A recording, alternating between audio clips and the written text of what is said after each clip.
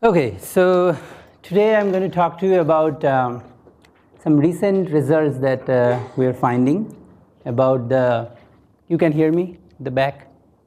Okay. About the flares in Blazar light curves. So this large part of this of the data analysis is being done by Namrata Roy, who is an MSc second year student at Presidency, and also there is some contribution from Shunip Mukherjee, who is a PSc third year student. Okay, so Fermilab, as we have realized by now, has revolutionized high energy astrophysics. The recently published third source catalog contains more than 3,000 sources, and this is based on 4 years of observations. And this catalog includes the location, some spectral properties, and also monthly light curve, which is relatively new. And out of this, there are more than 1,500 AGN, which is part of the 3 lakh catalog. And some of these are not associated, so we don't know which source they are. They are not identified. Among the identified ones, about 98% are Blazars. So there are about 1,100 Blazars. So this is roughly not just an order of magnitude, it's roughly a 1.5 orders of magnitude betterment of the previous sort of egret era data. So one of the other things that's going on along with Fermi is multi-wavelength monitoring of some of these Blazars, which includes TeV, I wouldn't say monitoring, but there are TeV observations related to Fermi. But there is X-ray, optical, many monitoring programs in optical and radio. Some of these have been discussed before. And there is also a SWIFT program to observe Fermi Blazars in the X-rays. So one of those that I'll emphasize is the SMARTS Blazar monitoring program, which is done by a 1.3 meter telescope situated at Cerro Tololo, Chile. And it observes the sources that are currently bright in Fermi. So there is a logarithmic cadence. Things that are flaring in GeV right now will be observed every night. Things that have recently done something interesting will be observed, say, every 3 nights or so. And then if it's not doing anything interesting, then it will be observed every week or every month. And the data are public within a week. And I think one of the novel features of this is this, that they can observe optical and near infrared at the same time with Handycam. So until now, I think they have roughly 80 targets. Not all of them have equal sampling. Some of them are very well sampled. Some of them are not. So what we end up with Fermi and the multi-wavelength observations, among other things, are these kind of light curves. So you have GeV here and an optical, and you can see that they go up and down. There are very large sort of outbursts happening. Both of these are pretty active sources. And one of the questions, again among many others, that you can ask is, are these flares in general symmetric, or that is they go up and down roughly in similar time, or they are asymmetric, that is they go up very quickly and then slowly decay. And this is obviously something that you can address with such a large data set with a good statistical significance. So what you do is you say, okay, I'll fit this with some empirical function which isn't really very physically motivated. It's just something that you can, so that you can calculate the rise and decay time scale consistently. And so you fit this function and you end up with this, and you make four free parameters. Where is the peak, what's the height, and also what's the rise and decay time scale.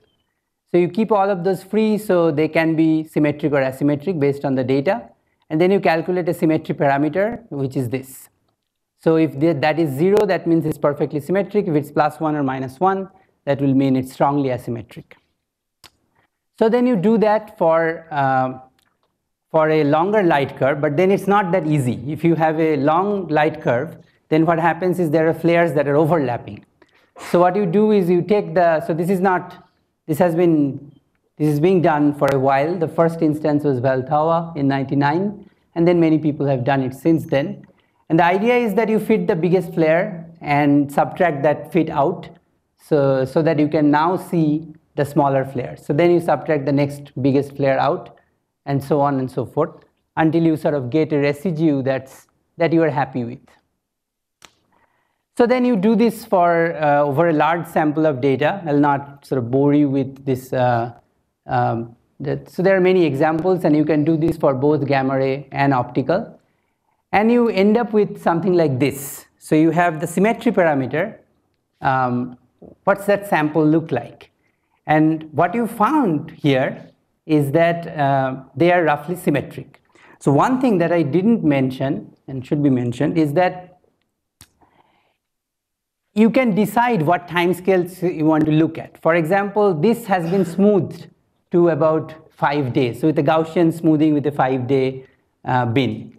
What that means is, I mean, you know that Blazar variability has, there is variability at different time scales. So you cannot look at all the time scales at the same time, because if you are fitting, then if you are fitting even the minute sort of up and down, then the fit it takes a long time and it doesn't give you very satisfactory results. So you have to do it in keeping in mind various time scales. So in this case, this has been smoothed to 5 days. So you are not seeing anything that's below 5 days. Any variability that's happening below 5-day time scale, you are not seeing when you are doing something like this, when you have smoothed it.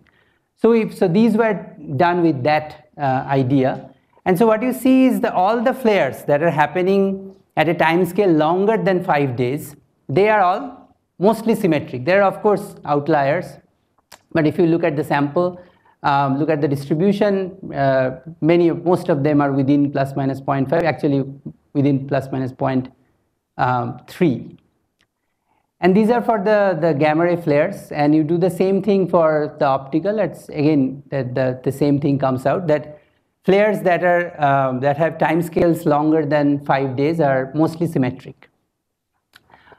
What that means physically is that we're not really probing the cooling timescales with these flares, because the general idea is that the acceleration will happen almost instantaneously, but then if you are the cooling timescale for these particles that are producing the gamma ray or the optical emission could be longer than the instantaneous acceleration. So you would sort of probe the cooling timescale if you are looking at the right timescale flares. But obviously these are not that. So then what are these? These are probably, you are basically probing some sort of geometry. So the fact that you are seeing symmetric flares. So there could be many physical situations, but one of the simplest one have been discussed many times already in this meeting, and that is you have some sort of a standing shock in the jet, and then some disturbance moves through the shock and energizes the particle here. So basically what you see is the crossing time scale of this disturbance over this. So when it enters, it starts to rise, and then when it leaves, it then decays. And so you see a symmetric flare, and that's long. That's more than 5 days, or it's a longish time scale. So now the question is, we obviously, I mean, this is an interesting information that you are probing some sort of a geometry, but we are looking to probe the cooling time scale. So what you can do is now with Fermi, which couldn't have been done say 4 or 5 years ago at the beginning of the Fermi mission, is that now Fermi has detected blazars at a very high flaring state, when you can actually take the Fermi data and resolve at few hour time scale. So you are looking at flares that are happening, so flares that are factor of several, yet you can get time scales of the order of 3 to 6 hours on those. So then then you do the same thing, you fit, and there are some more examples. And you do the same thing, you do the fitting, and you end up with the similar histogram, except now you have more sort of positive Xi flares. And in the way it has been defined, this means that this is a fast rise, slow decay process. Obviously, there are some symmetric flares as well, but there are quite a few compared to the whole sample that have this asymmetric flare that you expect to see if you are really probing the cooling timescales. So then you get ready to use these timescales and see whether you can actually probe some physics, some physical parameter of the jet. But turns out that in the literature, there's some part of the literature who have looked at some of these, not all, and said that the cooling time scale for these situations is of the order of minutes. And to be honest, I'm a little puzzled by this, and I'm talking to modelers here, and I'm open to discussion. But my guess is that they are the cooling time scale is a function of the external photon field, and the external photon field in turn is a function of many other parameters, and they are overestimating the UBLR, at least in some cases. And as a result, since there is a sort of a larger photon field that you'd expect, the cooling time scale actually goes down. And then the question is, if these are not cooling time scales, then what exactly we are seeing? And one of the answers is that what we are really seeing is a varying Doppler factor effect. That is, if an observer is right at the center of the jet, that is the angle to the line of sight is exactly along the axis, then you see, and there are small emission regions, then all of them are sort of symmetric. But if you are looking from one side, so you are within the jet cone, but yet you are not exactly along the axis, then what happens is you are seeing some part of the jet much brighter than the other regions, and also the light travel time is more for regions that are in other angles. So basically you will see a bright flare from here, and then after a little bit of time you will see slightly less bright flare from these regions, and then even lesser bright flare from these regions after that. So that means that your flares basically becomes, the decay time becomes higher and higher. So that's the explanation that people have come up with, who has said that the cooling time scales we are not really probing the cooling time scales. So I'll end with the basic summary that we found. One is that longer than 5 days, you are definitely not probing cooling time scale. You are seeing some sort of a geometrical effect. Less than 5 days and close to sub-day time scale, you are probably either probing the cooling time scale, so you can start getting into the parameters that you can actually have a handle on from these time scales, or this is a varying Doppler boosting, and we are trying to do some very sort of phenomenological modeling to see if we really get back the asymmetric flares using this. Yeah. I'll end here. Thank you.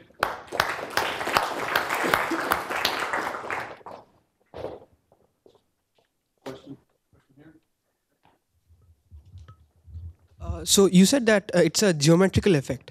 So if it's a so it depends on the shape and of the blob which it is passing through, right? The crossing time scale. It doesn't really depend on the shape that much. It more depends on just the characteristic size, the time scales. It's basically an R by C kind of thing. But I'd assume that if it does depend, then it could be asymmetric, and you could, I mean, there's no necessity that it has to be symmetric. So the idea is that even if it's a asymmetric shape, you are entering that zone and your flares go up, and then you leave that zone, your flare goes down. So it's not really important whether that particular zone is axially symmetric or things like that. I don't think that's important. Do we have any other questions? Let me see. Yes, up here. Just a comment that could manifest in terms of whether the emission region is cylindrical or spherical, because in cylindrical you can make it so that it is asymmetric in the width or the height of the cylinder versus the radius, and then that could also add to the asymmetry of the overall light curve profile. So in fact, in Sikora et al., it was shown that if you, no, not Sikora, I'm sorry, Sokolov et al., it was shown that symmetric light curves are a byproduct of the geometry that you're using. Yeah, so that's what I'm saying. So I'm attributing it to light travel time scale, but then, and that can be changed depending on how long or short you're keeping your cylindrical region. So it comes easier in cylindrical. So what kind of time scales we are talking about here? So are you saying days or are you saying sub-day time scale? I'm talking about even in sub-day you can get... The sub-day time scale. Yeah. So you are saying the sub-day time scale could also be instead a geometric effect? It could be, yes, exactly. So, I mean, what Christoph proposed is also a geometric effect, except it's a line of sight thing as opposed to... Yeah. All right, well, good topic for discussion during the break. Thank you. All right.